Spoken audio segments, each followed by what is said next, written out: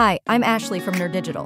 In this video, we are going to show you how to change your brand color in nerDigital Chatbot Marketing. Brand color is important because it is the color used on your buttons. Learning this tutorial will help you match your branding on the landing page, emails, and web chat. To start, go to the nerDigital Chatbot Marketing dashboard. Go to Settings. You can change your brand color under the General tab. Choose the color that matches your branding. There you have it. You just learned how to change your brand color in nerDigital Chatbot Marketing. See you in the next video. Thank you for watching this video. By the way, don't forget to subscribe and make sure to press the bell icon to get notifications when we upload a new video.